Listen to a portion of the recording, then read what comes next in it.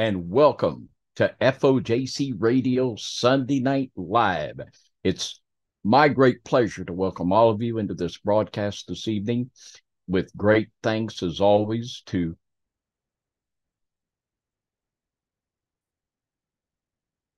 Do I still keep, am I good, Brian? I'm sorry. We're dealing with a little bit of delay here, and it's being just a little bit aggravating. And I think I'm going to have to mute that screen, Brian, or it's going to throw me off here.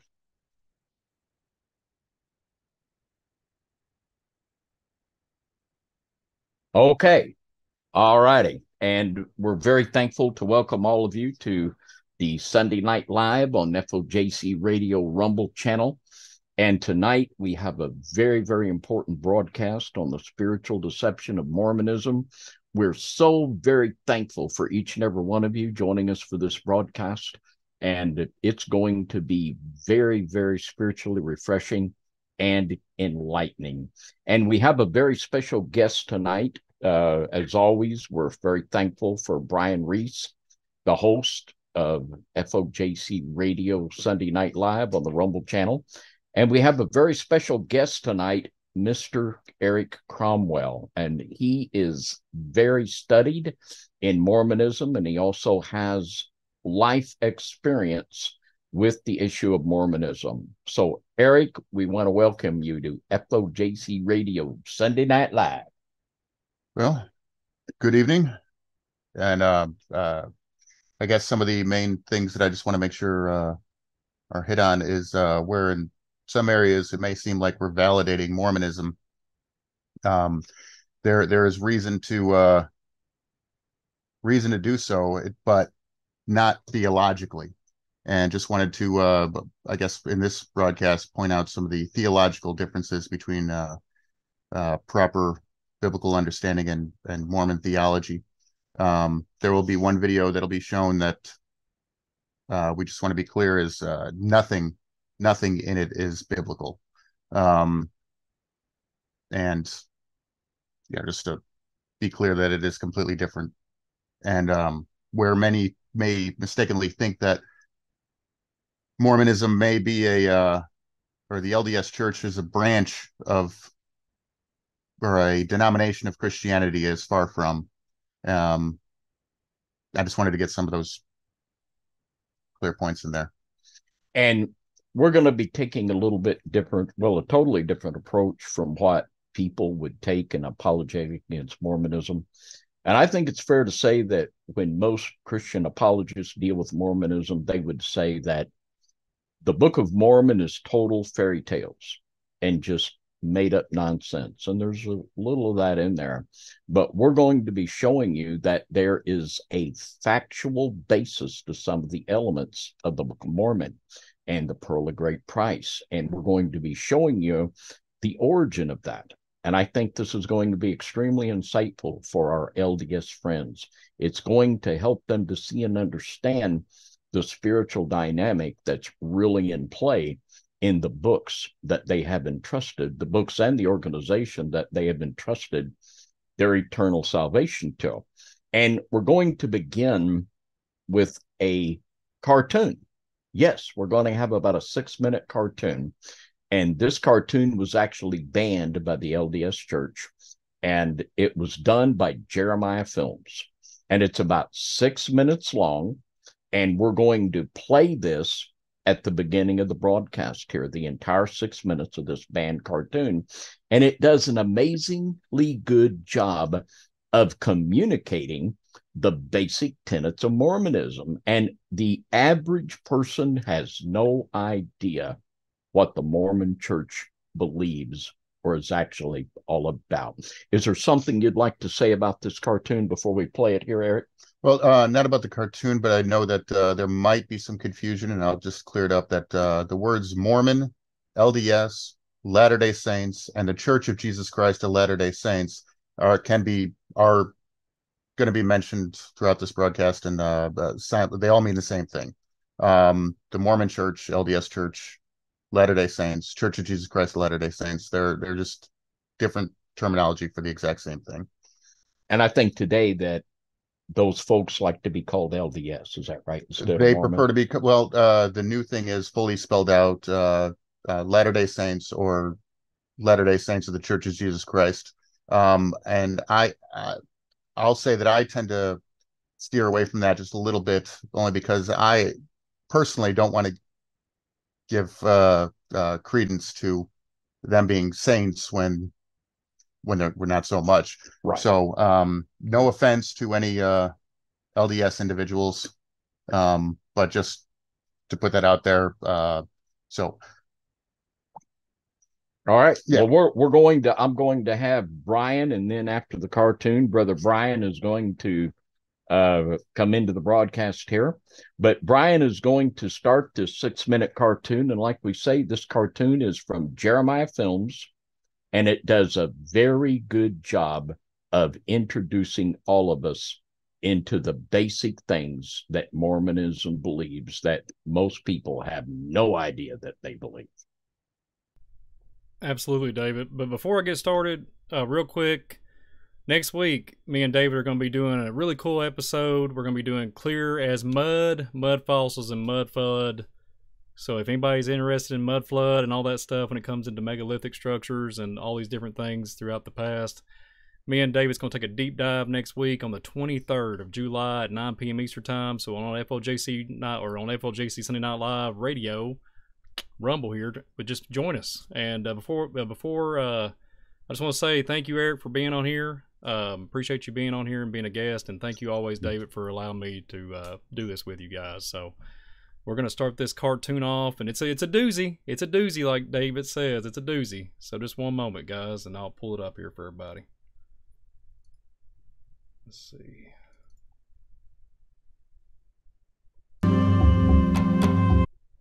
Here we go. We are good to go. Here we go, everybody.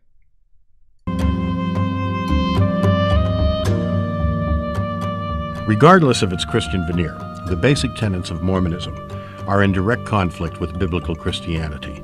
The following piece of animation, based directly on actual Mormon publications, highlights these major doctrinal differences. Mormonism teaches that trillions of planets scattered throughout the cosmos are ruled by countless gods who once were human like us. They say that long ago on one of these planets, to an unidentified god and one of his goddess wives, a spirit child named Elohim was conceived. This spirit child was later born to human parents who gave him a physical body. Through obedience to Mormon teaching and death and resurrection, he proved himself worthy and was elevated to godhood as his father before him. Mormons believe that Elohim is their heavenly father, and that he lives with his many goddess wives on a planet near a mysterious star called Kola. Here, the God of Mormonism and his wives, through endless celestial sex, produced billions of spirit children. To decide their destiny, the head of the Mormon gods called a great heavenly council meeting. Both of Elohim's eldest sons were there, Lucifer and his brother Jesus. A plan was presented to build planet Earth, where the spirit children would be sent to take on mortal bodies and learn good from evil. Lucifer stood and made his bid for becoming savior of this new world. Wanting the glory for himself, he planned to force everyone to become gods. Opposing the idea, the Mormon Jesus suggested giving man his freedom of choice, as on other planets. The vote that followed approved the proposal of the Mormon Jesus, who would become savior of the planet Earth. Enraged, Lucifer cunningly convinced 1/3 of the spirits destined for Earth to fight with him in revolt. Thus, Lucifer became the devil and his followers the demons. Sent to this world, they would forever be denied bodies of flesh and bone. Those who remained neutral in the battle were cursed to be born with black skin. This is the Mormon explanation for the Negro race. The spirits that fought most valiantly against Lucifer would be born into Mormon families on planet Earth. These would be the lighter-skinned people, or white and delightsome, as the Book of Mormon describes them. Early Mormon prophets taught that Elohim and one of his goddess wives came to Earth as Adam and Eve to start the human race. Thousands of years later, Elohim, in human form once again, journeyed to Earth from the starbase Kolob, this time to have sex with the Virgin Mary, in order to provide Jesus with a physical body. After Jesus Christ grew to manhood, he took at least 3 wives, Mary, Martha, and Mary Magdalene. Through these wives, the Mormon Jesus, for whom Joseph Smith claimed direct descent, supposedly fathered a number of children before he was crucified. According to the Book of Mormon, after his resurrection, Jesus came to the Americas to preach to the Indians, who the Mormons believe are really Israelites. Thus, the Jesus of Mormonism established his church in the Americas as he had in Palestine.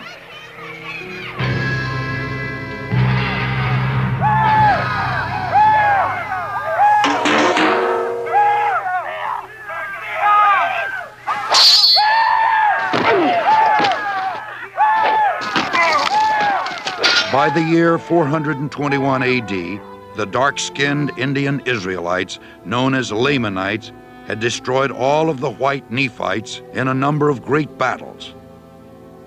The Nephites' records were supposedly written on golden plates and buried by Moroni, the last living Nephite in the hill Cumorah.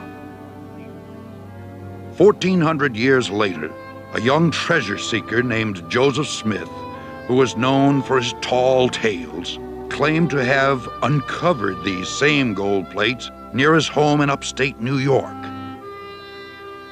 He is now honored by Mormons as a prophet because he claimed to have had visions from the spirit world in which he was commanded to organize the Mormon Church, because all Christian creeds were an abomination. It was Joseph Smith who originated most of these peculiar doctrines which millions today believe to be true. By maintaining a rigid code of financial and moral requirements and through performing secret temple rituals for themselves and the dead, the Latter-day Saints hope to prove their worthiness and thus become gods. The Mormons teach that everyone must stand at the final judgment before Joseph Smith, the Mormon Jesus, and Elohim. Those Mormons who were sealed in the eternal marriage ceremony expect to become polygamous gods in the celestial kingdom, rule over other planets, and spawn new families throughout eternity. Those Mormons who were sealed in the eternal marriage ceremony expect to become Yeah, so just for a few seconds here, I want to comment on this on the video here. Wow. And if you look at the time on the animations, I don't know, was it 80s, 70s when this animations was made? I'll see what David and Eric has to say about it. But yeah, it's very, very interesting. First thing that comes to my mind is whenever I was just recently, me and Brother Dan Badoni, we do some things on the Dan Badoni show and Visual Disturbance, my channel. We talk about a lot of controversial topics. One thing that when I was just sitting there watching that, the first thing I thought of was like Ascended Masters. The Ascended Masters, all that teaching is so bad for our society. Like, I just can't even grasp. But then you could look at this in this Mormonism banned cartoon. Why in the world is this even in existence? And these things put little nuggets in your mind and plant bad seed. Like, before you know it, it detours you away from the Lord Jesus Christ. And this had, you know, this could fit the narrative in the bill for the alien narrative that they're trying to set up here in the 2022, 2023. And it just baffles the mind. This is like 70s, 80s animations. And even everybody that's been alive since then, these are like little subliminal messaging. And I'm not trying to discredit Mormonism or put them down in any way. We're trying to shine a light of how how there's a misconception of this is supposed to be. I just can't even imagine going around and saying I'll become a god one day and be able to create planets and create other beings. And it just baffles the mind. I mean, you can't make this stuff up. David, Eric, how do you all feel about this? Well, what is y'all's commentary on this? This is it's hard to grasp the video. I mean, and then a lot of people would think, well, it's just a cartoon. It just told a lot. In that 6 minutes of footage, it told a lot of the story. And it hits it on spot on too when you start diving into it. It just it's a little. I think these days it's a little embarrassing to the church, but that's yeah, I think it tells it's spot on. And I want to be clear to also, yeah, I've been hearing a lot of testimonies lately about people who have left the Mormon church, and there's unfortunately us putting this out here right now, right off the bat, is already being kind of anticipated to just be Mormon bashing, which I appreciate you saying that that we're not. We're not just trying to tear down someone's faith and leave them in the dark with nothing, and that's kind of what so many other anti-Mormon literature groups have been trying to do, and that's not what we are trying to do here. And what we want to do, we want to sincerely challenge our LDS friends to examine the material and the organization that they're trusting their eternal life to. Now, right off the bat, Eric, I noticed something in this video where it talks about trillions of planets and many, many gods. Now, at the offset, if someone was a believer in biblical cosmology, as we have come to believe in, with an enclosed system with the heavenly luminaries underneath the firmament, would this not immediately cause us to dismiss this Mormon concept of trillions of planets? That's a bunch, isn't it? True. Yes, it would. Right. Yeah. And interestingly enough, it's of course not one of the main things first things the missionaries are going to talk to you about. But yes, when you're looking at the pre-creation part of their story, yeah, just knowing true biblical, well, the truth in the cosmology, you do understand that this is already not sounding right. Yeah, it.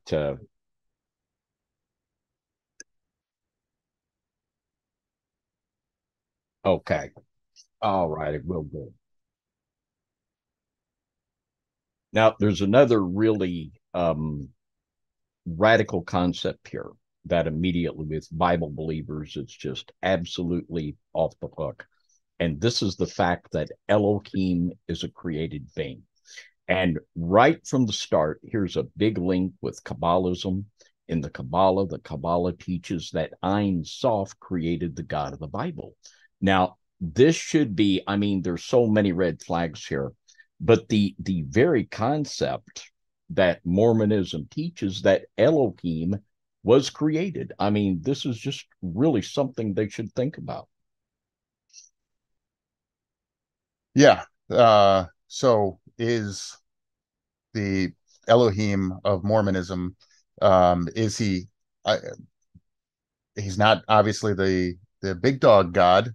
So he's not the creator of all things. He's only the creator of this earth. And in Mormon theology, it's while the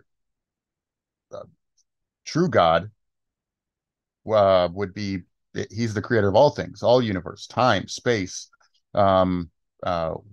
whatever is actually fully in the cosmos and to its full degree. It's and beyond.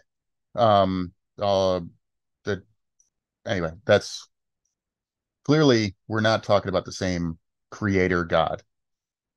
So I guess it would be fair to say that the God of the Book of Mormon and the God of the Bible are obviously two different gods. True. Two different gods. And another one of the concepts we want to talk about, and this really, like Eric said that most ministries that try to deal with Mormonism, and thank God that they are in whatever degree, that they basically just tear down everything as a lie and leave the LDS folks, they're just hanging in the wind. But I want to think a little bit about the Book of Mormon and what is correct in it and what is incorrect, and to try to get a little bit of understanding here. And I'm going to have our beloved leader tonight, Brian Reece. Brian is going to throw up a slide here of the Hill Cumorah. And the Hill Cumorah is the place where Joseph Smith originally claimed that the angel Moroni led him to a place where he found a wagon load of golden plates that he translated into the Book of Mormon. Now, would not the obvious approach to this, Eric, to be that this is just a made-up lie? Correct. So the common claim out there is that where are these Mormon plates? Just went treasure hunting on some hill, and interestingly enough, we can't. The LDS Church has not been permitting an archaeological dig on the Hill Cumorah, even though that is now on church property. The claim that's put out there is that what are they worried about? I would beg to differ. What they're worried about is what actually will be discovered, because the common theme, the common claim from non-Mormon sources is that there is no archaeological evidence to support the Book of Mormon the way that there is archaeological evidence to support the Bible. It's whether or not you believe the Bible is true as far as its religious, spiritual claims. It is very much more harder to argue that it's not a historically sound as far as most of its archaeological backup. Is it a historical reference, and where you can claim that where you can see that the Bible can clearly add up to that? The claim is out there that there is no archaeological evidence to support the claims of the Book of Mormon, and therefore it must all be fairy tale and thrown out. But with many of the different things that are coming to light now, you got the History Channel even throwing out through its Ancient Aliens theories that all the various archaeological evidence that supports that goes against the mainstream narrative. And what I started to notice is that, wow, all those things match up perfectly with the Book of Mormon. And I think as things come on, as the system as it's come to be starts to break down and people become even more less trusting in it, the true facts that are out there are going to start matching up with the Book of Mormon, and that's going to lead a lot more people to Mormonism. But as we wanted to clearly lay out from the get-go, is that Mormonism and Christianity are two solely opposite viewpoints, and to not fall into that trap, because that, I don't know if I'm hitting this all right, but that's yeah. And I believe, and I'm going to get ready to throw it to you, Brother Brian, here in just a minute and let you talk about these slides. But I firmly believe that there was a fallen angel that led Joseph Smith to this Indian mound. This is an Indian mound, and that he did find some genuine plates, and that Mr. Smith took that fallen angel knowledge. And Tracy Vinay and I, we did a broadcast on the Olmecs, and we quoted from sections of the Book of Mormon that was specifically telling the Olmec story after the dispersion of Babel. It was absolutely, undeniably accurate. And I believe that a fallen angel led Mr. Smith there, that there were some real tablets with some real knowledge, and that with that, Mr. Smith has mixed in a little Freemasonry, a little of his little bit of made-up stuff to form a religion whereby he could control and have power over people. But I'm going to throw it to you, my friend Brian, for you to show some of these slides, and that are just absolutely amazing. Yeah, so the whole Joseph Smith connection with Kamara. So you've hit the nail on the head, David. It's interesting. There was supposedly reports of these golden tablets. They was in a gold color. They was weighing from 30 to 60 pounds and composed of thin metallic pages engraved with hieroglyphics on it, right? So, I was talking to you before the broadcast, Egyptian hieroglyphics. So if you got on both sides, so there's hieroglyphics on both sides that bound with a 3, literally spelling out the word 3, and then a D shape, and it's rings, 3D shape rings. Well, supposedly the whole narrative with Joseph Smith found these 2 plates on September 22nd, 1823, on a hill near his home in Manchester, New York. And this is what you just said a while ago, and we're just gonna bring this home. After the angel, Morana, directed him to a burial stone box. He said the angel prevented him from taking the plates, but instructed him to return to the same location in a year. He returned to the site every year, but it was not until September of 1827 that he recovered the plates on his 4th annual attempt to retrieve them. He returned home with the heavy object wrapped in a frock, that's F-R-O-C-K, which he then put in a box. He allowed others to heft the box, but said that the angel had forbidden him to show the plates to anyone until they had been translated. Okay, so here's where it's going to get really good. So the translation from their origin, the original reformed Egyptian language. So here we go. We got Egyptian hieroglyphics here. Smith dedicated the text of the plates, while a scribe wrote down the words would later become the Book of Mormon. Eyewitnesses said that Smith translated the plates not by looking directly at them, okay? Not directly looking at them like me and you would just read a book or just a rock, or anything, but by looking through a transparent seer, S-E-E-R stone in the bottom of his hat. And then supposedly, here we go, Smith published the first edition of the translation in March of 1830 as the Book of Mormon, with a print run of 5,000 copies at the production cost of $3,000, and it came out to be 60 cents per book. So we definitely have some compelling information here. We're looking at fallen angel narrative.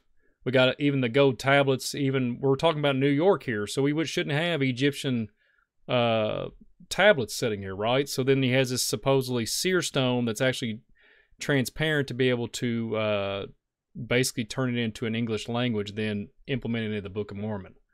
So y'all riddle that off to me and see what literally we're looking at principalities, Ephesians 6 verse 12 here. We're looking at things of an angelic attribute. And like I said, after I commented off of that video, when you're saying Lucifer and Jesus are brothers, and then when you get into this whole narrative of like ascension and everything, and being able to become a little G God and have all these worlds, this billions of worlds, and be able to inhabit them because you was good in this so-called religion, and you swore your allegiance to the Book of Mormons. All I'm seeing is a deflection to stay away from the true Word of God, like Eric said earlier, and it diverts you away from it, and then before you know it, you're following angels instead of following Jesus Christ. And I want to know what y'all have to say about that, because that right there we can sit right all day and talk about the golden tablets. And even from my research, I find many, even up the East Coast of America and down my way, where there's tablets that are not gold, but they do with resurrection and immortality and all kinds of. We could go down a big rabbit hole, but that's not for the sake of this video. But I want to hear y'all's thoughts on that, David. All right, you're hitting all this spot on, and I'm honestly thrilled to just say that you're seeing exactly what I've been trying to have people see is that there is validity to some of the aspects, the tangible aspects of the Book of Mormon or the history thereof. But where is it coming from? I very much believe it's coming from another angel, coming to someone with another gospel and another story, and we had been advised to stay away from that and let that angel be eternally condemned. Yeah, Now, go ahead, Dave. Go ahead. well, something that is just obvious when you look at this hill Cumorah, it's an Indian mound. It's an Indian mound, and the more that we research the Indian mounds as places where there are worship centers that very much tie in with that the old Canaanite Genesis 6 worship of the fallen ones. And I know Eric said something to me that I haven't heard anyone else say before. He has been very aware that when the early Mormon explorers went west, that they followed the Indian mounds. And there you can see that's the hill Cumorah. It's an Indian mound. And more than that, there's an entire complex of a worship center around this hill Cumorah.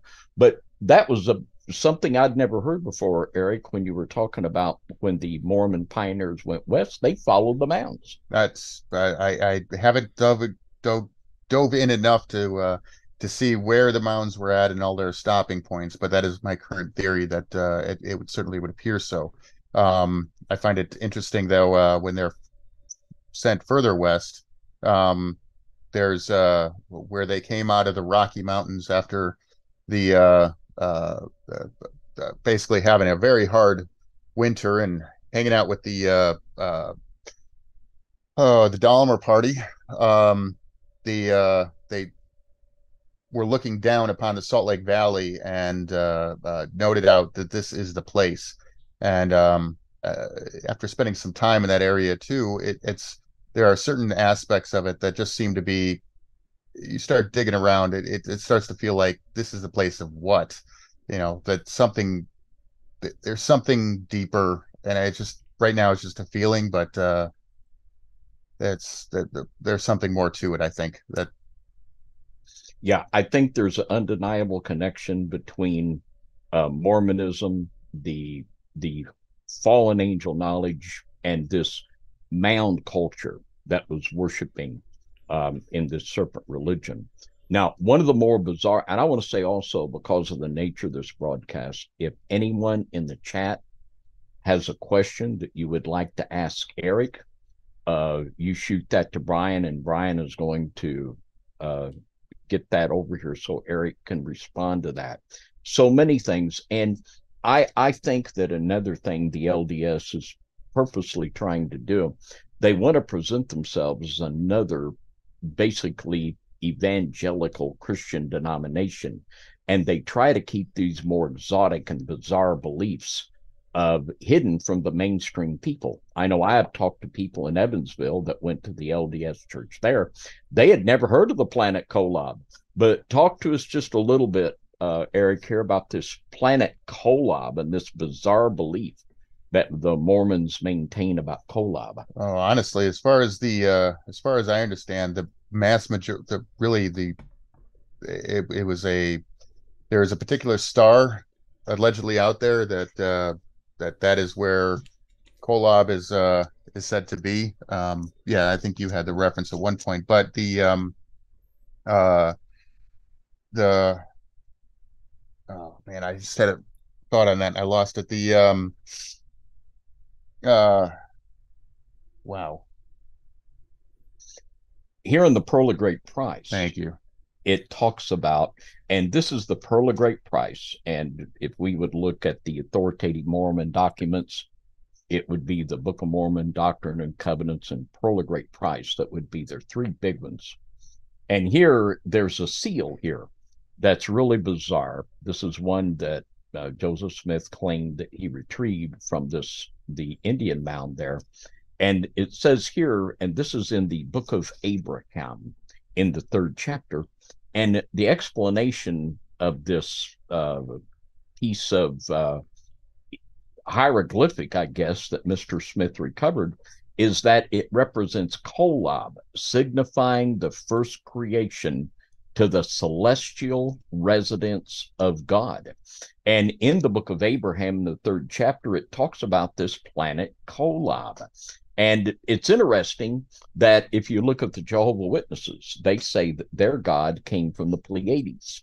And they both have a real giveaway here that the entity they're talking about that is having endless sex on this planet Kolob, this reminds me very much of the planet Krypton and stuff like this. This is just so far from biblical Christianity and biblical revelation that this should be immediately discernible. This is a huge red flag. Clearly, it's coming from something that's already created too. So therefore, he is not the creator of Kolob, and therefore not the creator of the cosmos. And the what I was trying to remember earlier is the thought that proper authentic Mormon understanding does not believe that God is omniscient. Omniscient. Am I saying that right? Omniscient. Yes, omniscient. Sir. And therefore, he can only be at one place at one time. And unlike a true creator can certainly be anywhere he desires. He is everywhere. He is. Well, I can interject if you don't mind, guys.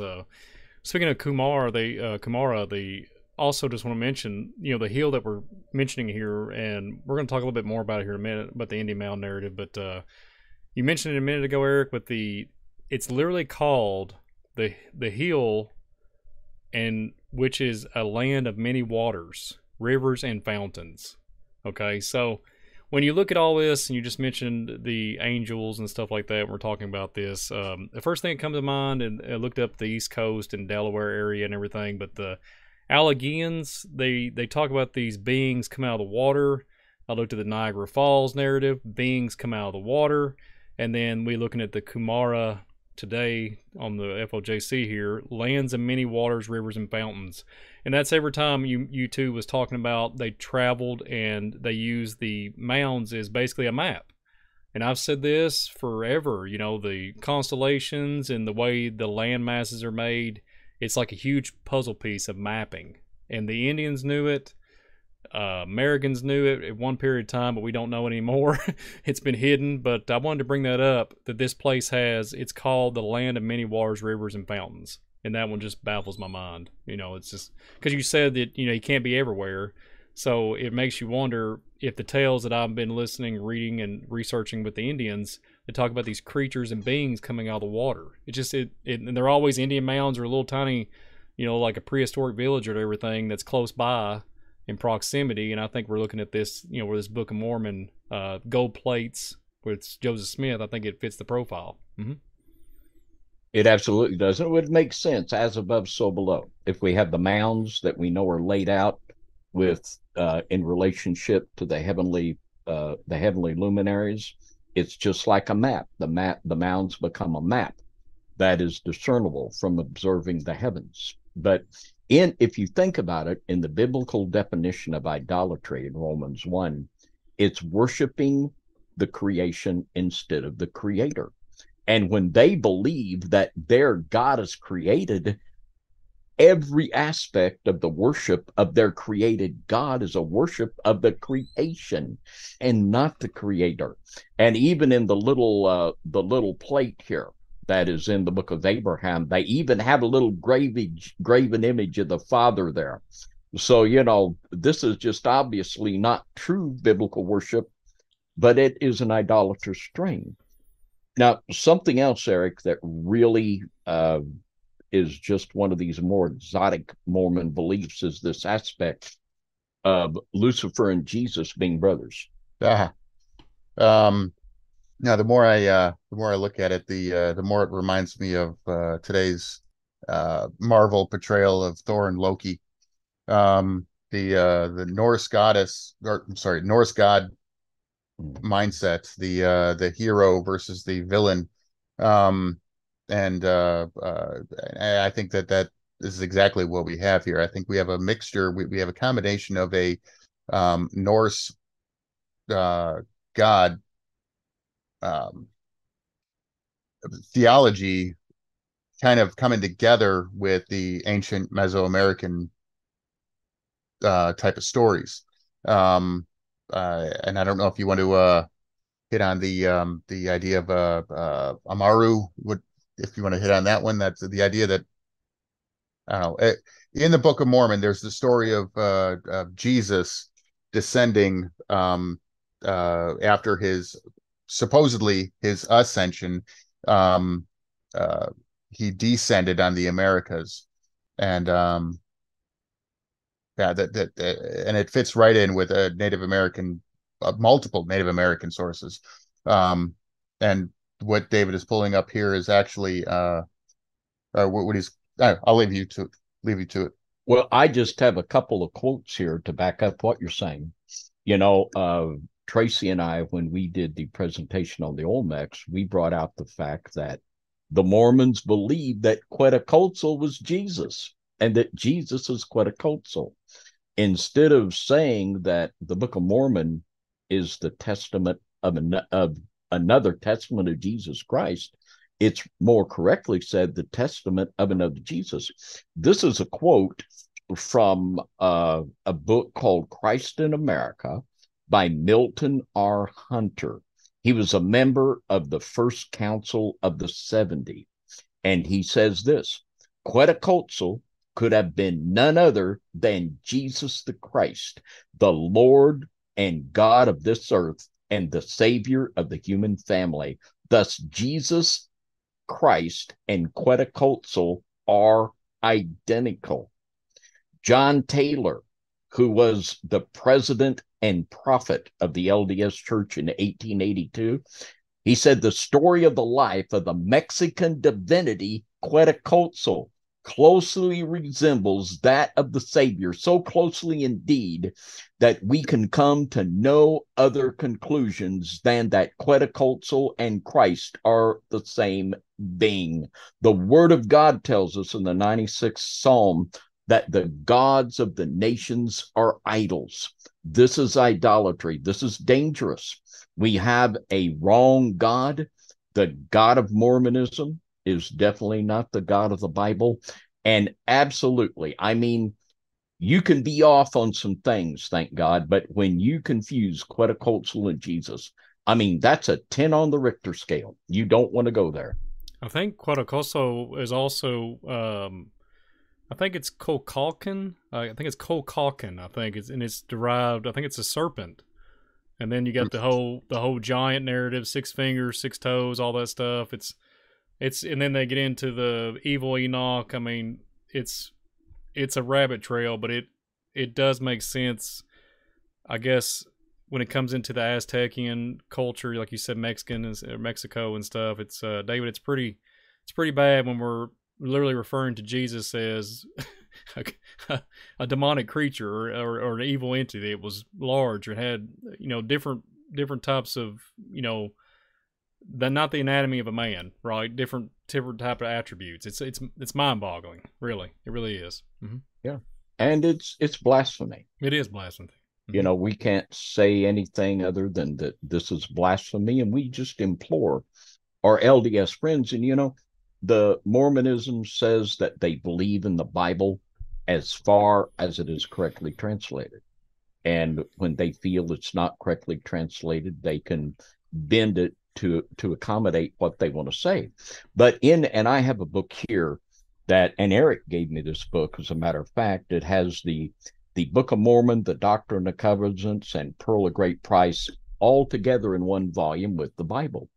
But what we would implore our LDS friends to do is to begin to compare the scriptures with the Book of Mormon, and you'll see quickly you have another God, another Jesus. And they are literally trying to blend the dark realm to make it coalesce and fit with that of God. We have all of it. We have the false savior. We have the fallen angels made to be good. The whole thing is just coming out all upside down and wonky. Yeah, let me know when you want to show the Google Earth imagery of Kumara, whenever you want me to show that, because that would we'll do that toward the end of the broadcast, however you feel, David, and okay, let me know. or just whenever Eric would like to do that. I'm just going along with the flow right now. You guys are actually seeing the stuff I've been trying to have seen. So you, in some cases, I'll just chime in when I think I need to, but go for however you guys think to lay it out. All righty. And, you are our guest this evening. You are our guest, and we appreciate you so much coming on, because you've done, I know I was looking at 59 pages of printed material you worked up on Mormonism. Good stuff. It showed a lot of study.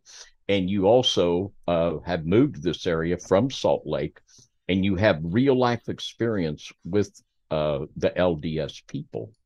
And another one of the things that is just a huge red flag that should reveal the spirit behind Mormonism is that which they say about people with black skin.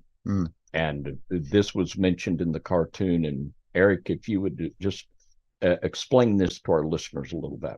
Well, the allegedly, according to the Mormon story, is that now we all apparently, according to them, pre-existed the way we might understand,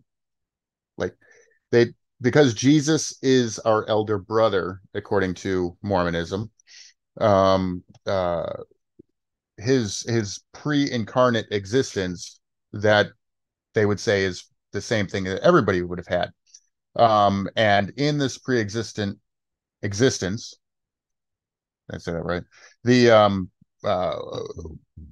Those who wouldn't take a side between standing up with Lucifer, standing up with Jesus, the Mormon Jesus, is those cowards, if you would be born with darker skin. This would also end up becoming they would find their places in the more villainous type characters within the Bible. They say that the mark of Cain would be black skin. That's also the cause for the Native Americans to have darker skin because of their unwillingness to repent, and why the Lamanites and Nephites would go to war with each other, so that they could be properly distinguished. The Lamanites, who were the bad guys, got cursed with dark skin.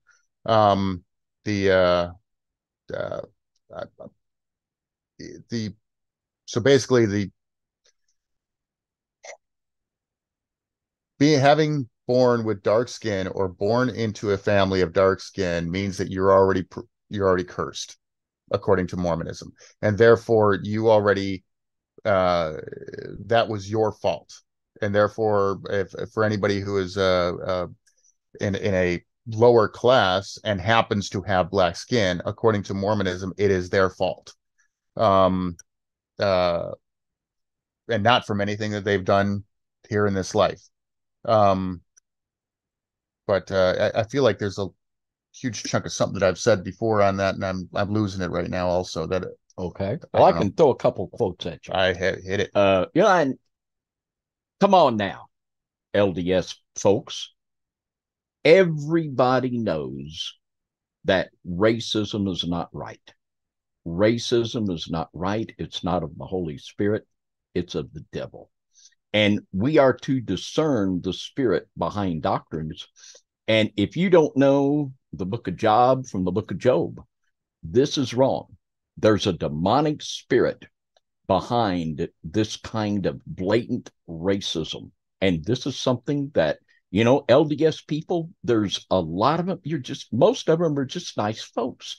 You don't want to be racist, and this is wrong. You need to examine the underpinning of that which you're trusting your soul to. Now, let's just see if the things that Eric said here are true, and let's just read one quote from Joseph Smith, and we'll read you one quote also from Brigham Young. Joseph Smith wrote, "There is a reason why one man is born black and with other disadvantages, while another is born white with great advantages.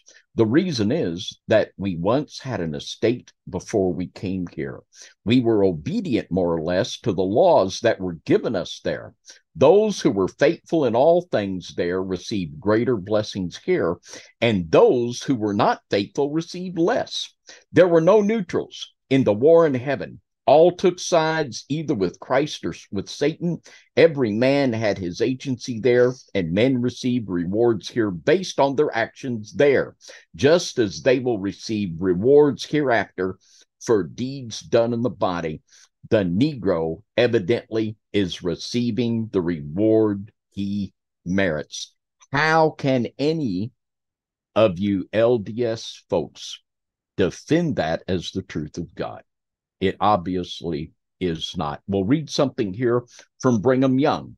Brigham Young and Joseph Smith being the two principal figures in LDS.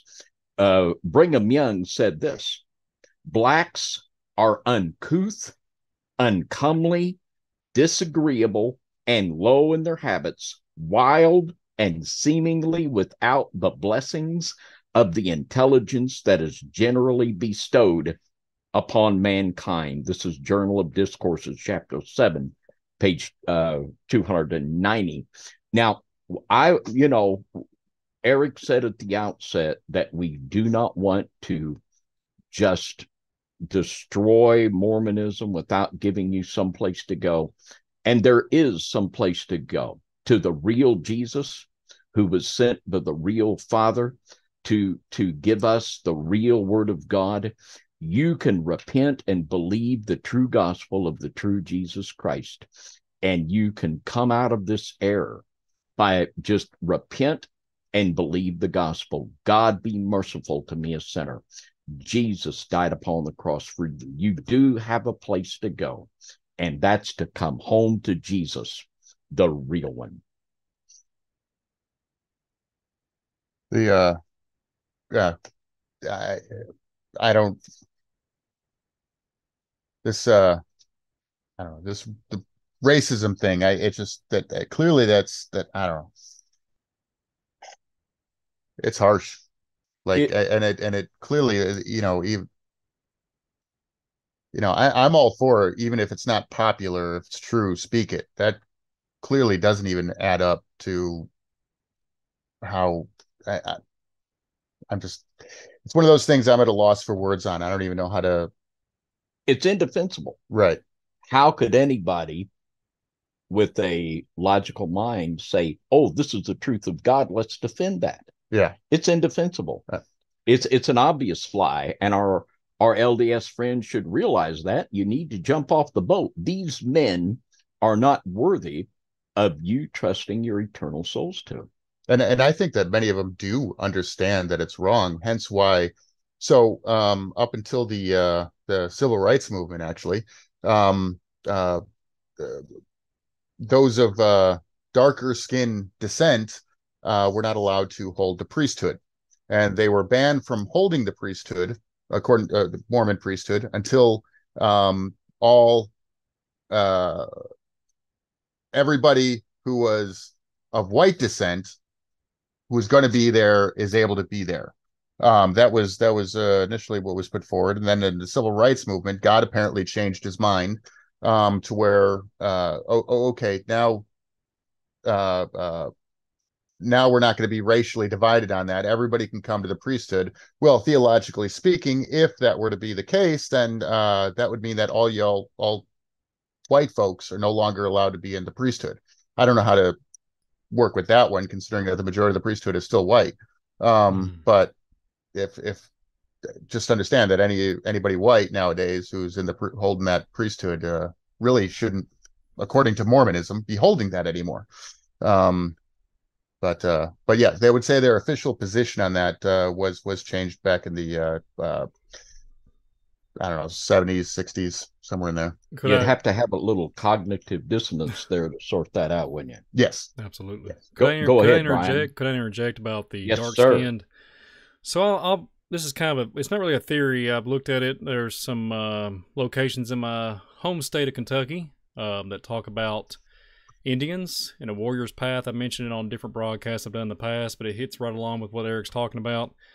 Red skin, dark skin, brown skin. Here's a news flash. Ancient Egypt. We're talking about Joseph Smith finding 2 golden, supposedly tablets of some shape or form, using an angel used a hymn to find them in an Indian mound. And to be able to depict it, he had to use a seer stone, and then it reformed from the Egyptian language. Well, there's a sign in literally just about 40 minutes away from me that talks about the warrior's path, and it's called the Indian Old Fields. It means Eskapakakiki. Eskapakakiki is an Indian term for kintake. But when you look at it in Greek, ancient Greek, it's konvoki. So konvoki means Nubian warrior. The Nubian warriors come from ancient Egypt. Why is the connection of Egyptian Egyptology or any kind of artifacts, sarcophaguses or anything?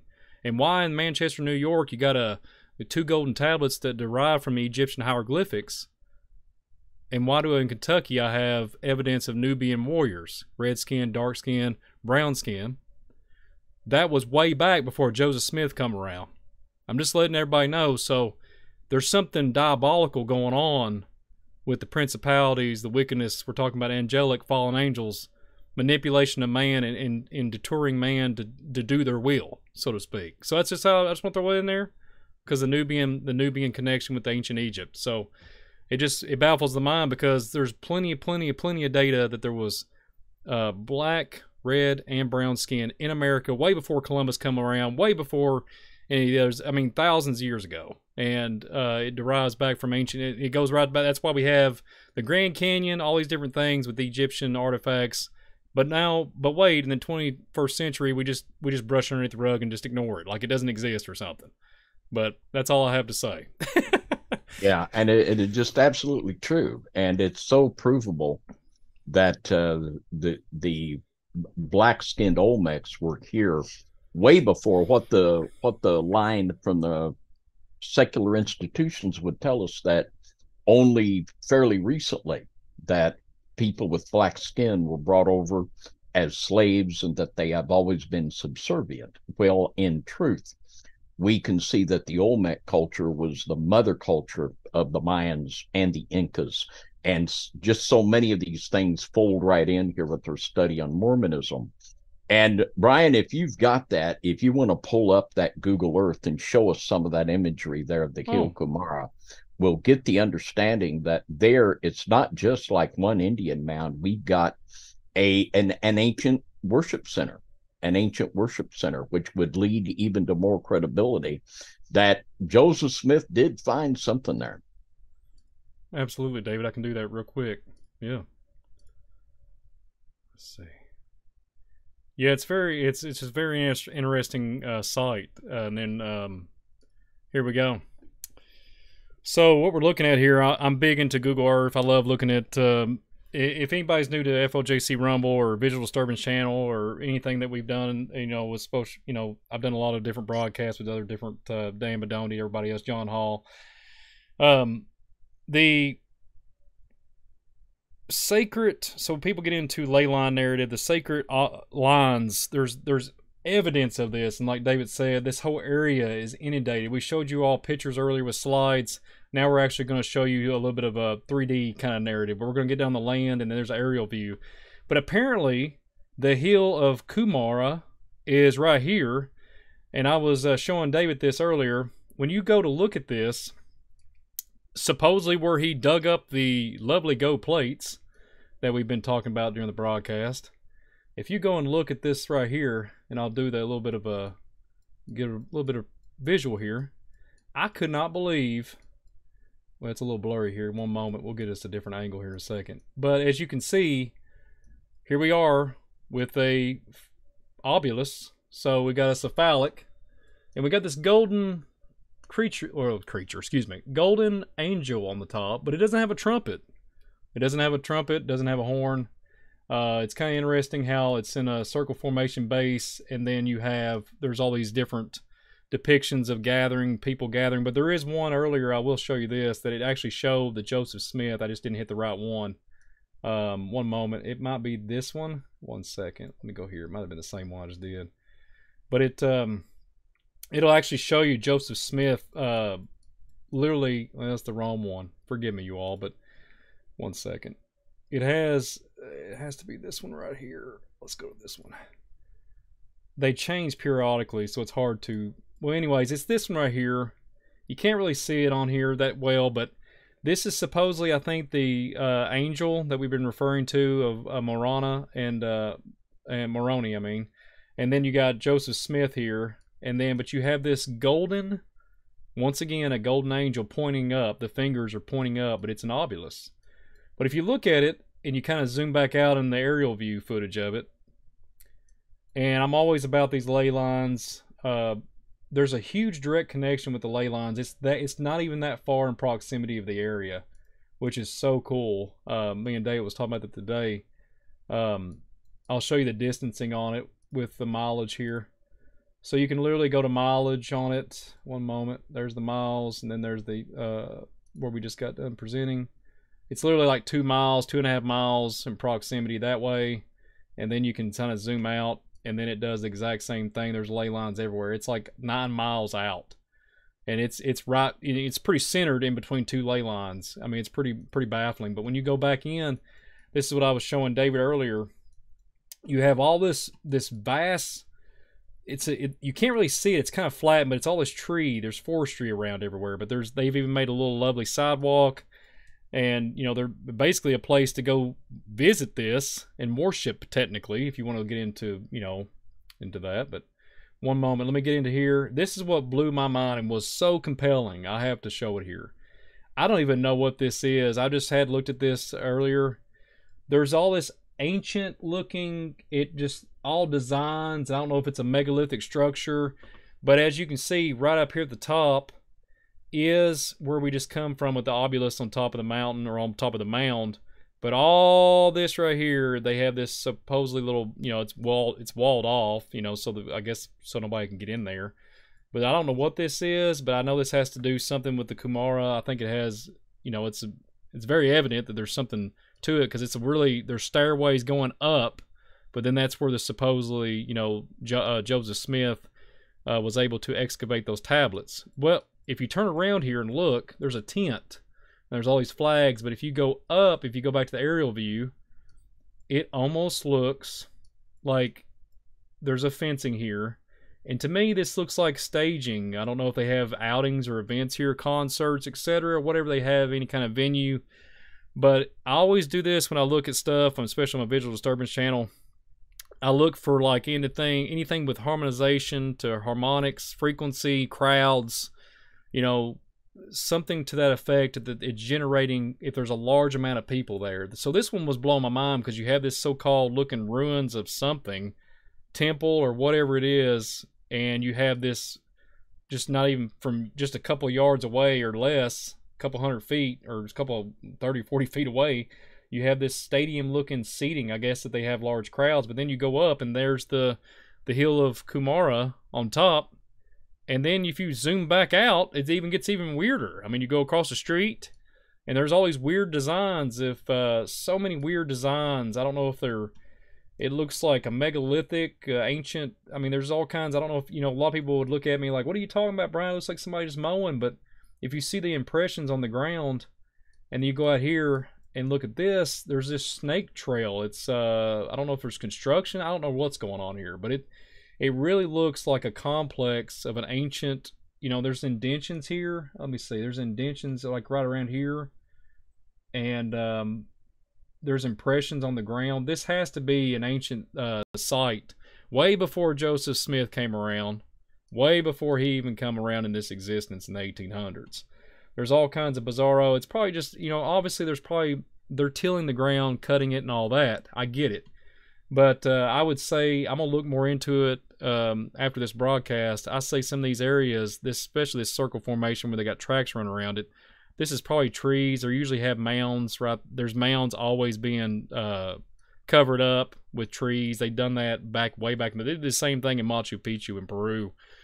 just to try to keep the locals and the citizens away from it. But I just thought it was so interesting. This kind of looks like a construction site here. Just ignore that one. But this area is so bizarre, and the growing of the trees all around it. But then you can get a good perspective when you go to this location. Like, let's just go right here, for example. I'm going to go at the very top. Let's get a little bit more, I don't know what they're building here. I know it looks kind of like, this looks new, but then if you look at the structures on the side, who builds something like this? And I don't know if they've been adding on. I think what they've done is they put a platform here for people to be able to walk and to observe.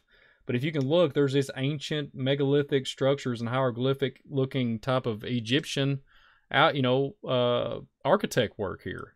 And I think they're trying to refurbish and put stairways up to make this safe for people. But as you can see, there it is. So this is a better view. These are seats. See how they have chairs here? And this is going to be like some type of stage. And they're going to be literally coming here and sitting in chairs. And here's this so-called stage, but it looks like an ancient walkway to a pyramid. But then at the very top here is where the obelisk was, where Joseph Smith was up on top of the peak. I guess when the angel told him to go get the golden tablets, one would wonder if there's something very significant going on here, in my opinion. But I just want to show it. What do you think, David and Eric? Well, and I know I was looking this evening at a drawing of the Hill Cumorah in the 1800s, and there were two other mounds there. And I don't know whether they're still there and are hidden by the woods or if they've been torn down.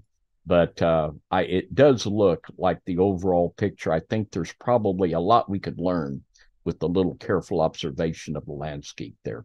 What's your take on that, Eric? I'm actually learning all this for the first time right now. I just I know the general story, and things just seem to match up with some of the other things we've been uncovering, and hey, you're taking it. That's what you're seeing is you're presenting it to me for the first time too. I have no words right now. Well, the seating arrangement, and they're proclaiming whatever they're going to be gathering there for. Like I've said before, they use these ancient sites for gatherings to literally increase. I think it has to do with the crowds. The more people that come, the more type of worship. Yeah, the more it gathers. I know this is going to sound strange. I think this the energy levels and everything, and it you're giving back worship to this angel of Moroni. I think that's. I mean, I really do think that. That's way. I think it's nothing less than that. So one thing the one thing that is coming to mind is many people, Catholics, Mormons, many others that would at least profess or at least say that the Bible is important to them. One thing that they tend to overlook, if you ask a Catholic, do you worship Mary? They're going to say no, but clearly they do. And they would refer to it as we are venerating, or we are given reverence to, we are revering. And what many people can have a tendency of doing is they don't even realize that their veneration, their revering is actually becoming worship. It is worship. And so if a bunch of people were to be coming into this site right here that you're showing, they're going to be revering something, and it is clearly not of God. And I can see where you're going here with this dark angel Moroni is the image bearer there, if you would. And I would also like to point out that the LDS Church, Mormonism doesn't have any problem being compared in many ways to Freemasonry. And so in some ways, there are apologists, Mormon legitimate apologists, who will actually defend their imagery, saying that this dark image right here, it's just because they got it from the same source we did, and going back to the Temple of Solomon, they're going to say, and in some cases they could trace it back to the Tower of Babel. And I'm like, these are not exactly that doesn't exactly. There was a dark period of Solomon's time. Clearly, the Tower of Babel was not a good thing, and you're tracing it back. Like there's some who are pointing out to oh, look at all this Philistines. No, not the Philistines. The come on. Who? The Canaanites? Nah, almost. They're on ships. Philistines. Was it the Philistines? I thought I Philistines are the. I don't know. That. Anywho, there's evidence of the Philistines. We'll go with it. Who have come to America, and that archaeological evidence has been pulled up, and people are associating that with, and there are actual Mormon Phoenicians. That's it. Phoenicians. Thank you. Phoenician ships, and look at them. They're all coming to America, and then they're associating that with the Nephites or the Lamanites, and well, like same thing, but they're associating that with that story.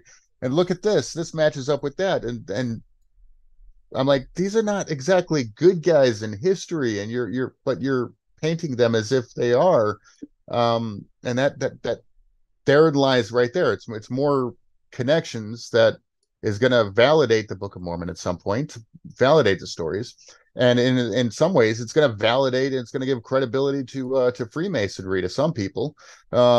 And that's you're seeing an obelisk, you're seeing the Egyptian symbolism, you're seeing the Masonic symbolism, and I say spot on, right on.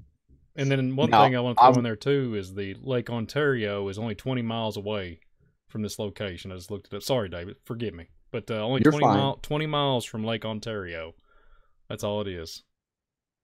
So now I want to tell everyone in the chat, if you have a question for Eric, get your question to Brian there.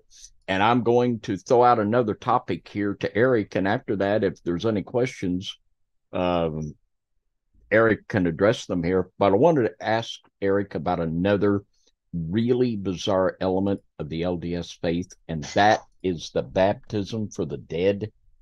Okay. Well, so you want to talk about an element of worship. Okay. Now, what brings a curse onto a particular land, or onto a particular area, onto a particular person or a group of people ultimately is sin, right? Sin done by someone, sin done against somebody. If there is not repentance, if there is not forgiveness through Christ Jesus, there is a curse that comes with that sin. It is one of the primary effects. And demonic entities can latch on to that curse, and over time, that's where, an area, person, there needs to be some form of deliverance by the blood of Jesus. Amen.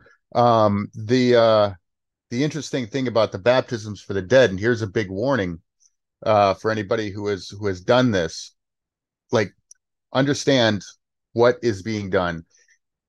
According to Mormonism, you go into the temple, and because you are now in a position to do temple work, the LDS faith says that there was nobody who could have been saved in between the time of the apostles to the time of Joseph Smith, and therefore everybody during that time frame is allegedly lost, according to the story, unless somebody within the Mormon faith goes back through their genealogy and other people's genealogy and is able to be baptized in place of this dead individual. Well, for one, that's certain to sound like veneration for the dead, which I think there's some pretty strong commandments about that in the scriptures. But to continue on, what the individual Mormon is doing is they are going back and they are taking the sins of that individual upon their own actions, what they are doing. In a way, they're acting in place of Christ from their perspective. So not only are they stepping in and actually like claiming to do what Jesus does, they are, in the name of Jesus, taking those sins upon themselves.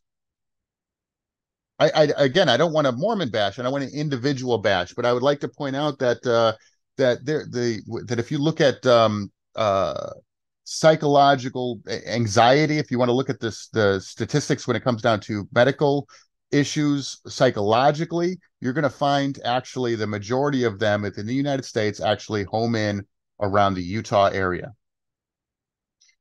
Is it possible? And I'm just posing the question for thought. Is it possible that what these individuals are doing are actually, it's not just fairy tales, it's not just stories, but it's actually a ritual involved, to where they are actually taking the curses?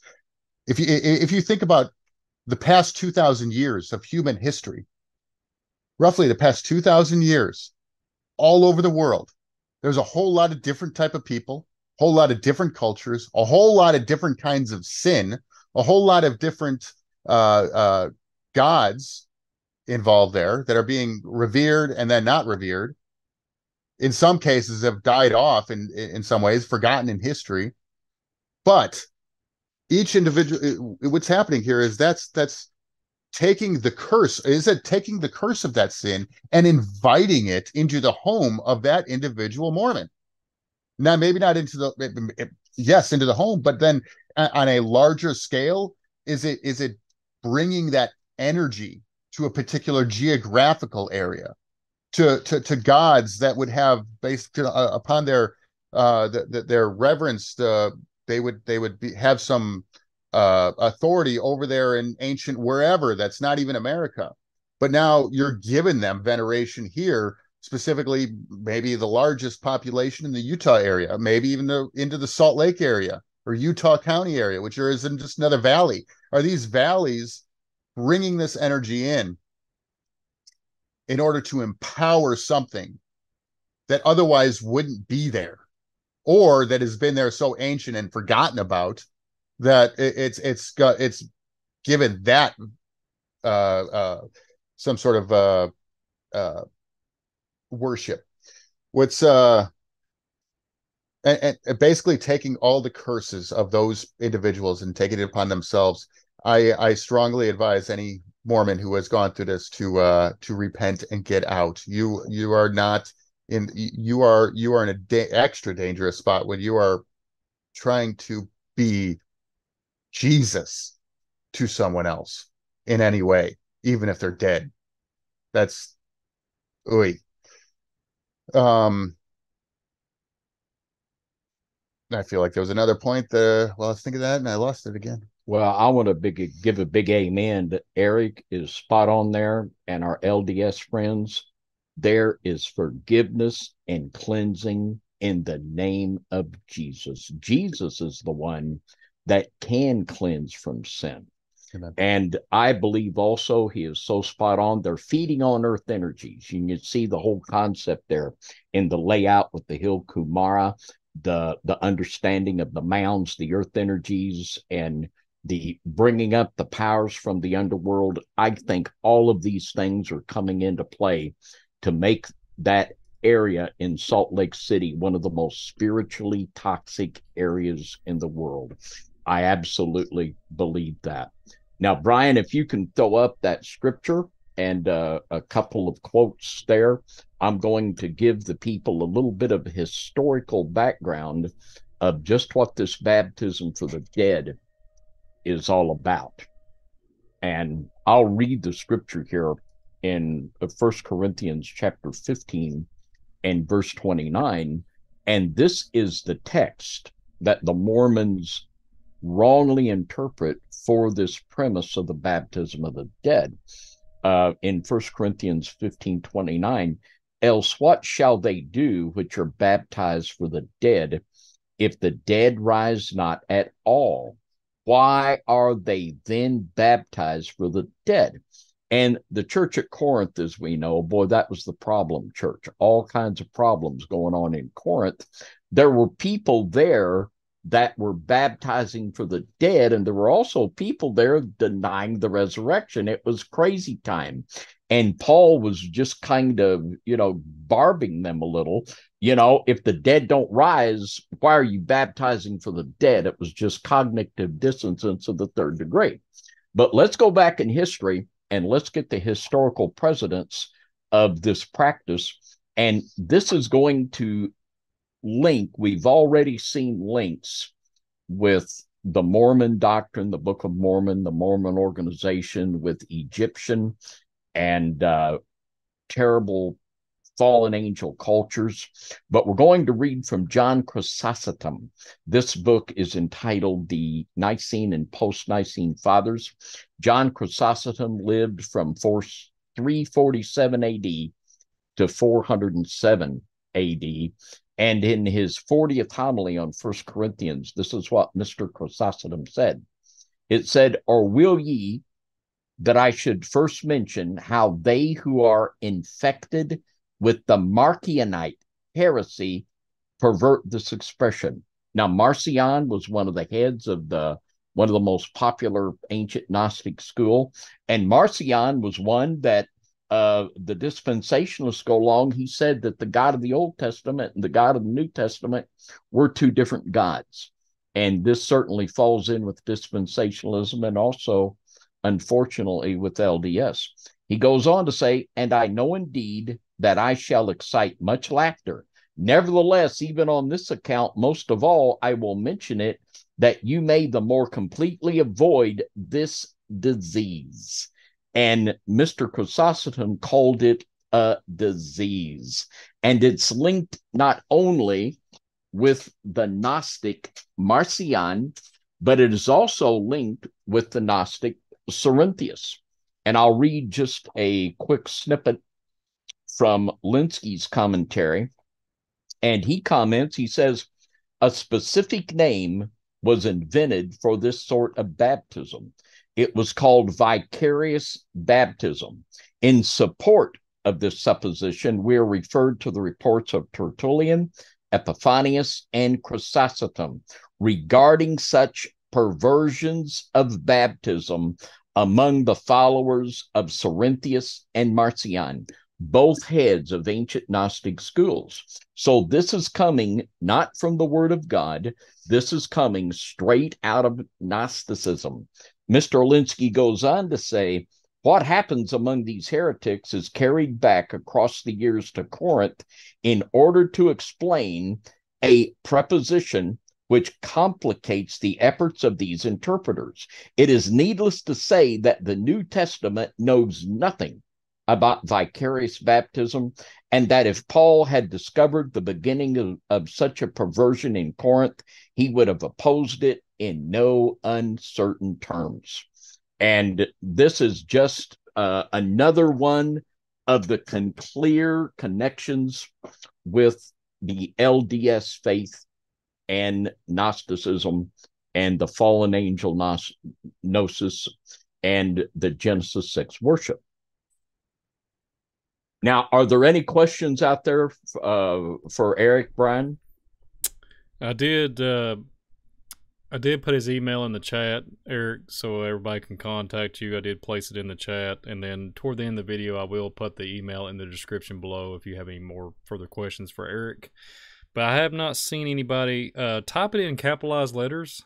All right. So we can see it, everybody. And if you have any All questions. Right. I know we got a good lively chat. So sure do. If you do, fine. And if you don't, fine. I know Eric's doing a good job of covering the material.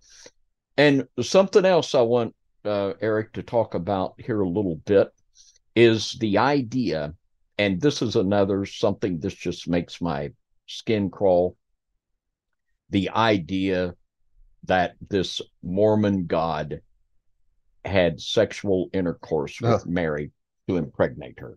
That just is blasphemous. They need to stop that.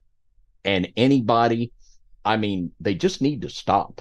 So I would like to point out that that a God would not need an angel. I could see, right? An angel coming down, another created being would have to have intercourse with another created being in order to have a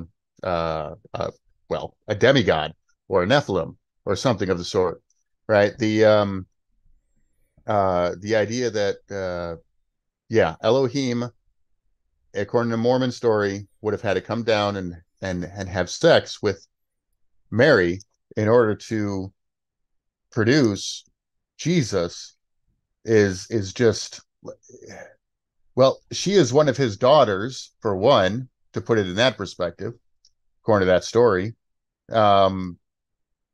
So in order to do that's what he has to do. This goes beyond supporting polygamy. This goes into supporting I don't even, you get the idea. I don't know where else to go with that one. That's to point out the vile problem with that is just like, it's one of them type of things. If you have to explain to someone why that's wrong, it almost ruins it. All right, thank you. I mean, graphic I need to go into that, but yeah, that's shame on you if you believe that. Shame on you. Repent. And something that I thought of there in the beginning of this cartoon, when it talked about how Jesus was chosen to be the savior of this world, right? And we got trillions of planets. This to me brought in the Vatican concept of the other saviors on other planets. Right. And when they get here, we can baptize them into Catholicism. And this is the kind of portrays to me the same concept here. Yeah. And that mindset, even more so, reduces Jesus even more than he already is in these stories. That's Jesus is somehow even lesser when you start talking about this world versus that world and however many worlds, and all of a sudden, like, oh, he's just for those guys over there. Like, okay, so then he's just him over there, right? So much for, that is not the real Jesus. The real Jesus is the name above all names. He is the King of Kings. It reminds me also of the Archons. You're talking about these other planets and all this stuff. That's been coming back up in the UFO world and everything. And they're looking for a savior, but they're not looking for Jesus. And they'll latch on to anything. I mean, my goodness, the angel Morana, if he shows back up, I mean, you get what I mean? I mean, people's gonna just bow to it. It's not gonna be Jesus they're bowing to. And I really do think this is how they're able to find archaeology sites and everything. There's just no way. We don't have any kind of technology. We got sonar and all these different things, but you can look on the Skinwalker Ranch. The guys have high advanced technology. They can barely scratch the surface on what's going on over there at that mesa. And you mean tell me back in the day, old Joseph Smith just walking around, I'm going to go in my backyard because there's an angel guiding me and he's telling me what to do. It's bizarre. It's bizarre world. Yeah. It's just a bizarre world. Two things I'd like to point out. If the Dark Angel Moroni happens to show up again at any point, I'd like to say that the earthquakes we had shortly after, I think it was in 2020, the trumpet at the main Salt Lake Temple, the trumpet in the hand of Moroni was knocked out of his hand. And going back a few years before I moved to Utah, I don't know how far back, but I do know at some point. So there was the West Jordan Temple, and I heard the story that lightning had struck that Moroni statue and actually blackened it. They had to take a few years shortly after it was dedicated. It was just dedicated, and it was lightning struck it and blackened it, and they had to replace that. I don't know if that's just that would tell me something. That would at least hint to something. Like, but this idea that an angel coming to somebody and telling them the story, this is not the first time this has happened. The exact same story. You take the person or take the name out of it, take the culture out of it, and you could find the exact same story done with a Middle Eastern character in about roughly the, 3rd, 4th, 6th century, somewhere in there, commonly usually known as Muhammad, who eventually wrote the Quran. And he said he had an angel that came to him as well. And that angel came to him saying that the scriptures as we know it have become corrupted. You cannot trust the Jewish writings or the Christian writings, and let me, Mr. Angel, give you the true word of God. And in both these cases, an angel is coming and telling to him. And you know what? I don't recall anywhere in the, correct me if I'm wrong, David, I can't think of a single biblical scripture where it's claimed that an angel just hung out with a guy for this whole time and wrote this stuff. No. But interestingly enough, it takes the message and takes it in a completely different direction. Like it changes the God into some other God who is becoming lesser. I'm starting to notice this as I'm saying it right there. Allah is really a re-emerging of like a moon goddess, isn't it? Like yeah. And so I'm trying to see, and I'm seeing now that was there a dying off deity in the 1800s that may have been revived as a result of the rise of Mormonism? Maybe, I don't know. I'm just seeing that just as we were talking here. But it's certainly given reverence to something. And I do see the connection in some way, shape, or form. I know that the Euphrates is drying up, but I know a lot of other areas are drying up. The Salt Lake itself is drying up, the actual Great Salt Lake. What's going to be coming out? I don't know. Could that be one of the valleys of the earth mentioned in the book of Enoch that the angels were imprisoned to? I don't know. Maybe. Just putting these thoughts out there to chew on a little bit, but one of the aspects that would certainly be worthy of more attention in the future is the fact that, and I don't say this with any pleasure at all, but when things get really, really bad, I mean real bad, like the grocery store's empty bed, our evangelical Christian friends, a high percentage of them are going to die. They don't believe in prepping. They're waiting for a pre-tribulation rapture to take them out of the world before it gets too tough. A very high percentage of those folks are going to die. And I hate that. We do everything we can to try to warn people to avert that fact. But it's also true that a very high percentage of Mormon people will survive. They're preppers. They're going to be here. And we're going to see right now, we're seeing a tremendous surge in power in the LDS church. This is certainly going to escalate.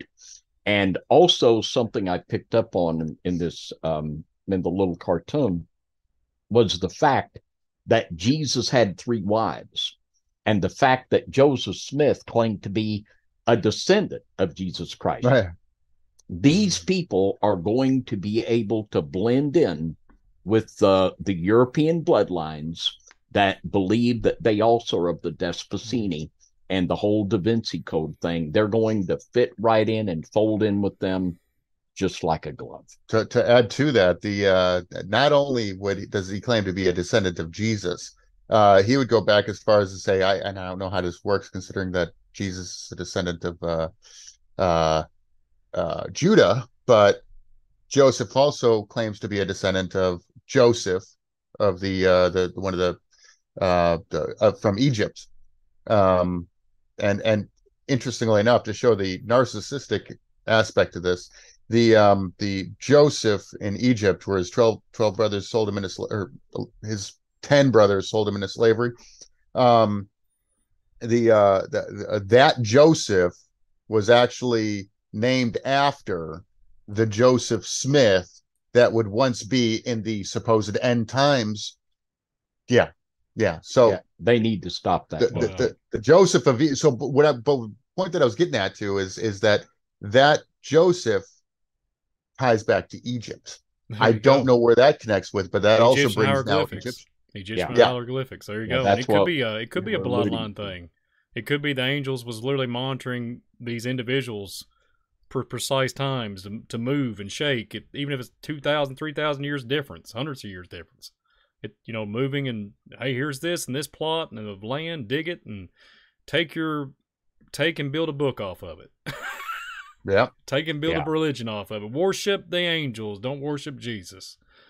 I mean, that's just straight up. I mean, that's all I'm hearing. That's what I'm observing and listening to you guys' conversation. Yeah. Is to divert away from Christ. And it's insane. Question, Eric, there was questions in the chat. Did you practice Mormonism? Me, myself, no. I dove right in when I learned that I was moving to Utah. And I just tried to learn as much as I could, as quickly as I could. I can say that I haven't,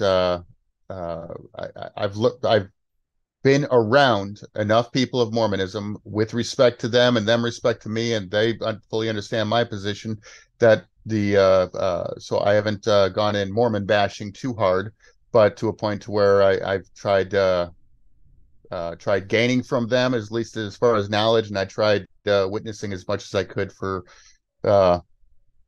thinking it through too. And then another question, while we're on the questions here, one more question. Mormons, why does Mormons not do not allow crosses? Why does Mormons they don't allow crosses? Do you know? That's actually one that I was recently about to question myself and dive into.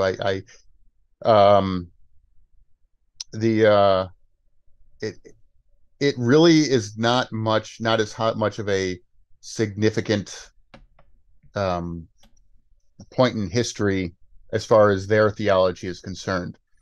Jesus's life and his resurrection, in a sense, is more is not so much the resurrection, the ascension.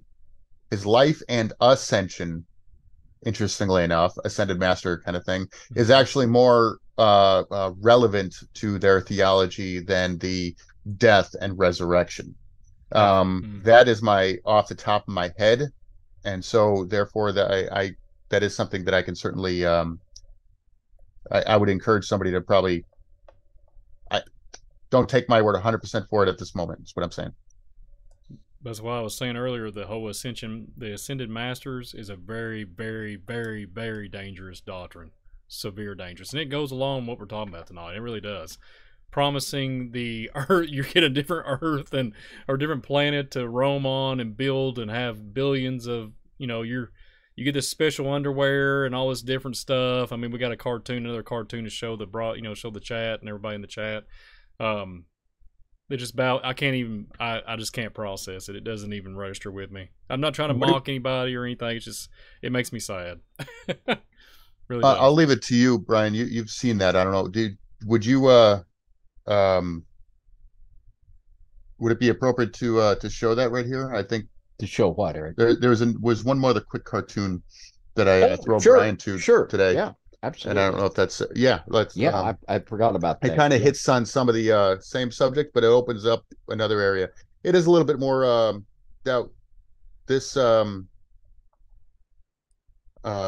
I should. Brian, are you able to pull it up? Yeah, give me like 2 seconds. Okay, sounds good. 2 seconds. Yeah. So there's really only 2 videos put out by this. I don't remember who exactly it was that put it out there, but ex-Mormon something or other. Their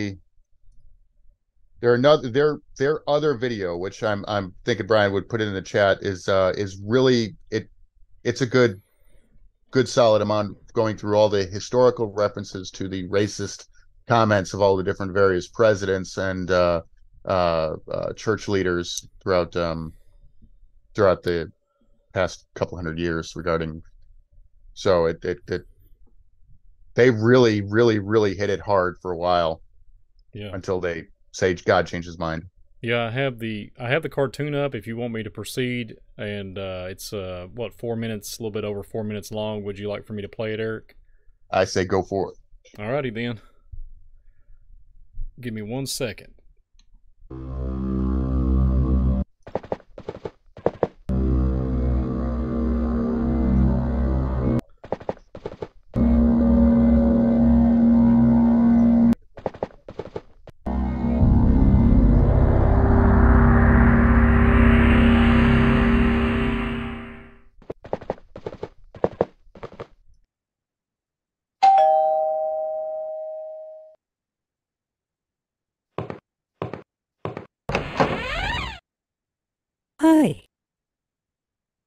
Hello?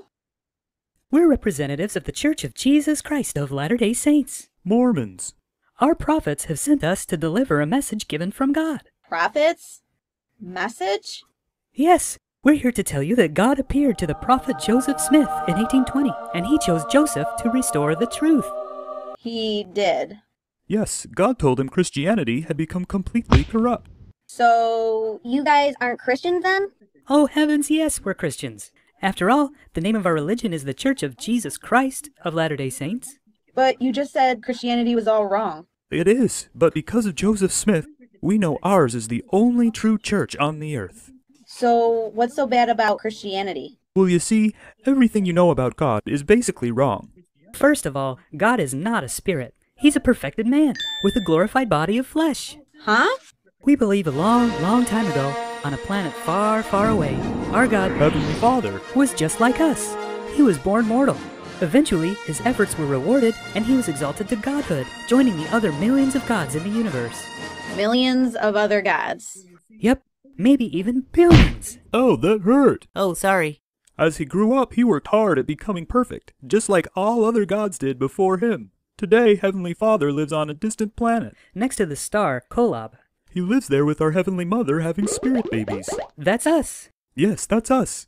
We all lived there as spirits before we were born. We just don't remember. We come here to Earth to get a chance to work towards perfecting ourselves, so that we'll be worthy enough to be exalted as gods. So you're saying you're going to become a god? Well, yeah, I hope so. And just what do you mean by perfect yourselves? Well, we have to be completely faithful and obedient to our church and its rules. Rules? Well, just a few.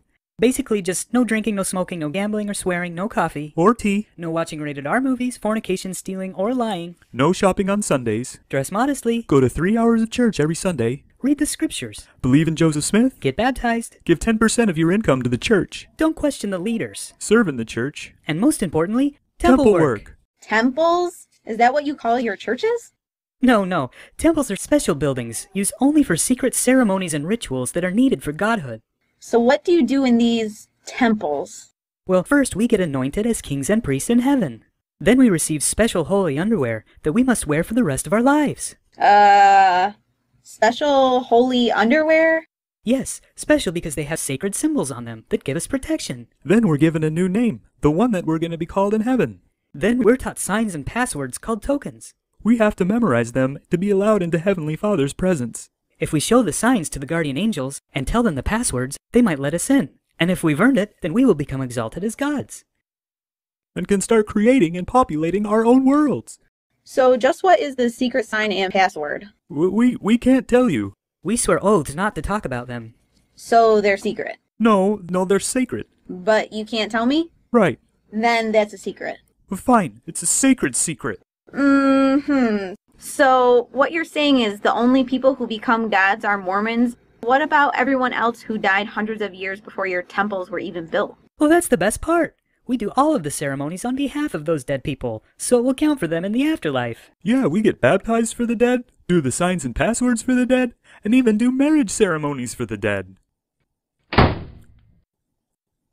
I say something wrong?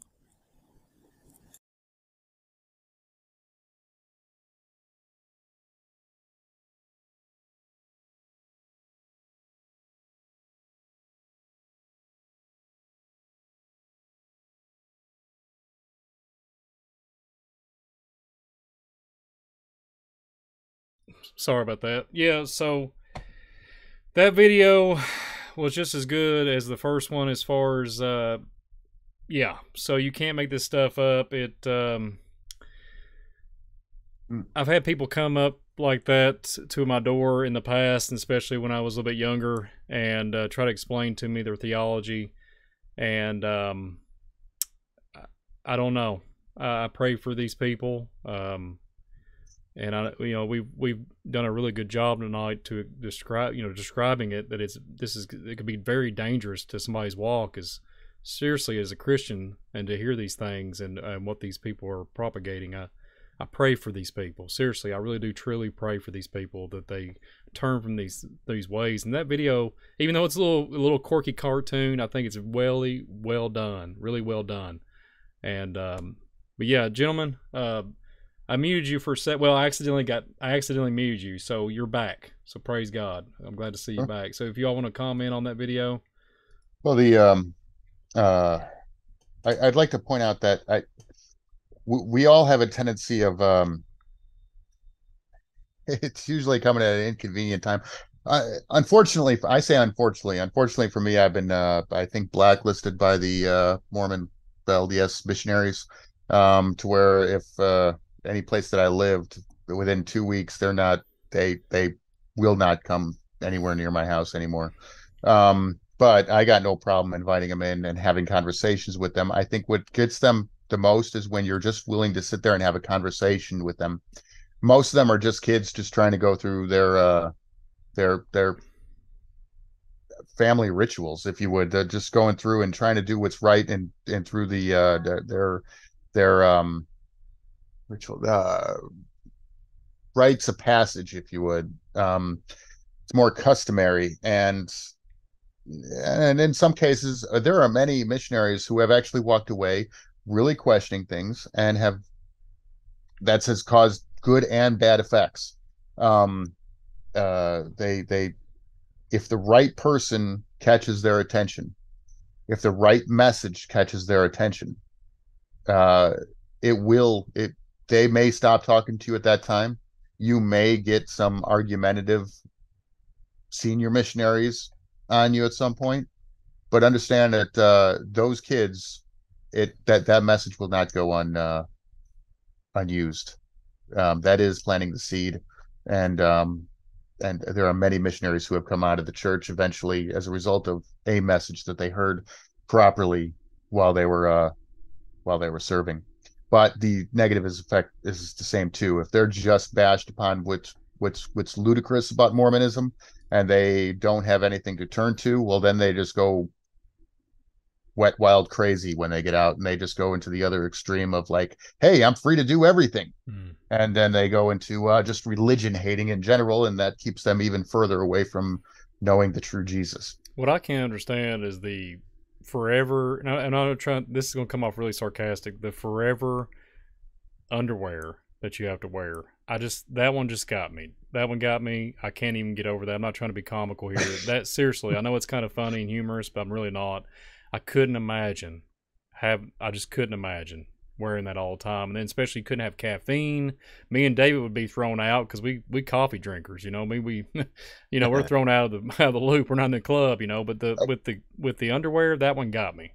That one got actually, me. And caffeine, it's commonly misunderstood. It's hot beverages. Therefore, soda for the most part is very much okay.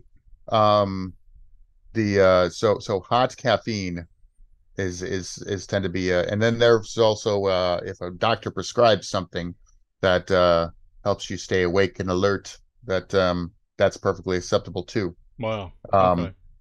But so caffeine is not necessarily, now some Mormons will take that to the point of like, okay, well, if coffee's dying out and soda wasn't invented yet, well, clearly soda is then off the table too. But I just want to say that's but coffee not the majority opinion there. As far as the underwear, see, sex to them is solely for procreation. I've heard stories of that, like it's incomprehensible to a diehard temple Mormon family for the idea of let's see how anybody and everybody's watching this, so I'll just leave it alone there. But the point is that those undergarments are supposed to stay on no matter what at all times, even at intimate times with your spouse. And that is basically a symbol of your covering through the rest of this life and into eternity, as far as I understand it. I realize that I've never actually been in the temple. I've only researched as much as I can go. I know everything's a super sacred secret, and I don't know where else to take it anywhere. And I would invite anybody watching this in the future. Brian's going to throw my email address in there. If anybody is coming at this, viewing this from an LDS perspective, and I am, and anywhere in here we are misrepresenting, I'll tell you it's unintentional. But if there's anything that needs to be cleared up, please email me. And I'll just say it right here. It's counter_Jesuit_infiltration@yahoo.com. So counter-Jesuit-infiltration@yahoo.com with the underscore separating the words. And I would invite you to please correct me if I'm wrong. I would like to hear it.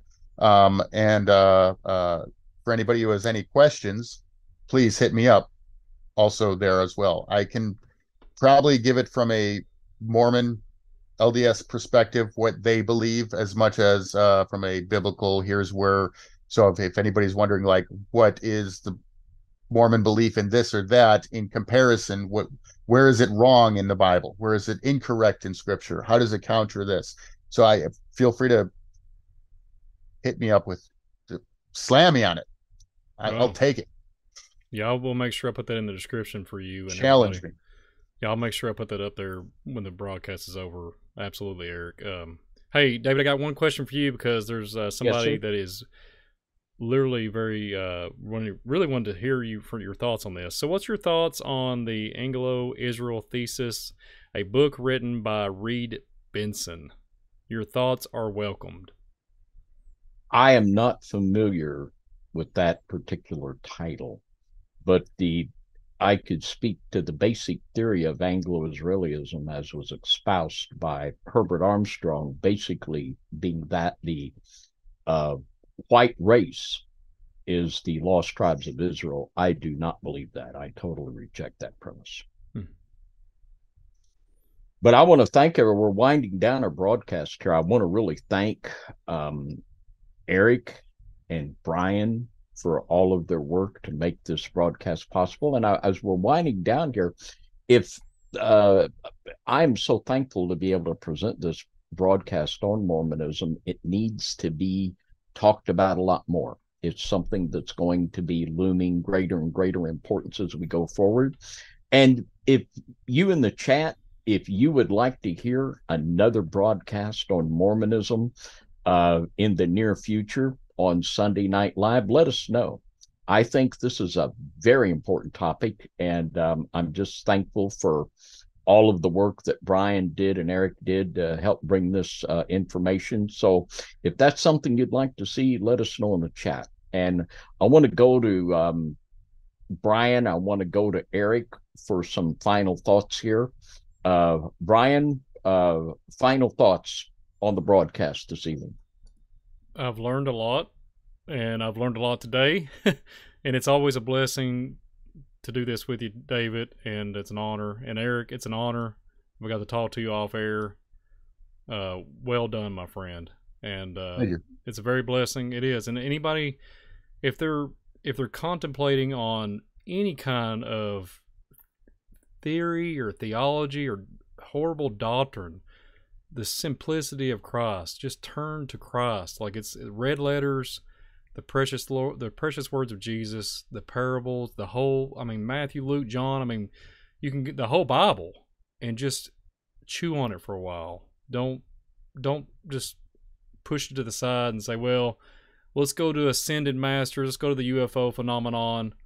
Literally anchor yourself to the scriptures.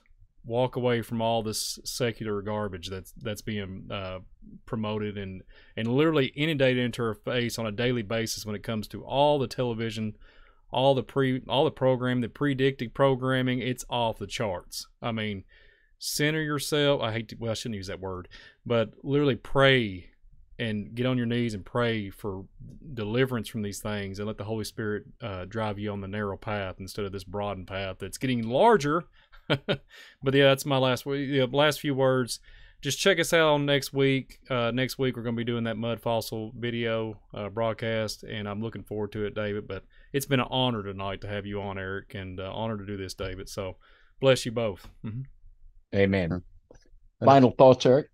I just know that it's going to bug me on what topics were not said, and that's the same thing. And I would be like, I'd like to echo what David said, and letting us know that you'd want to hear more or understanding more. Except for the fact is, I'll probably not be watching any chats or comments. That just so also, I'd like to open it up also to just shoot me an email on those things too, saying that can you talk more on this? Can you hit more on this? Can you this or that? And I would just like to point out also that the biggest temptation in Mormonism is the same thing. It goes back to the very original one. Did God really say?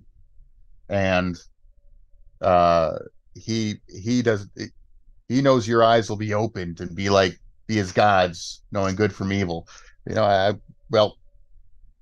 Yeah. And here's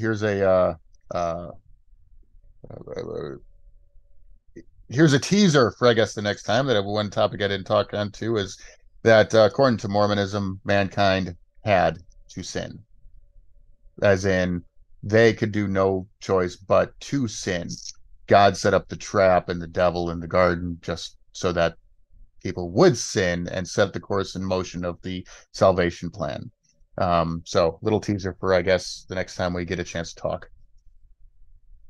Once again, many thanks to Brian Reece and all of the work he did to make this broadcast possible. And by the way, subscribe to FOJC Radio Rumble channel and subscribe to Visual Disturbance and help us to get the message of the gospel out to as many people as we can. Many thanks to Eric for coming on and sharing his expertise and for having a heart for getting the gospel to our LDS friends. And that's why we're doing it for, so that people in the LDS church, that they can know that the real Jesus is just a prayer away. Turn to Jesus before it's too late. So with that, I want to say high five and good night, everybody, from FOJC Radio Sunday Night Live. Next week, Mud Clear as Mud, Mud Fossils, Mud Flood, 8 p.m. Central, right here. High five and good night, everybody.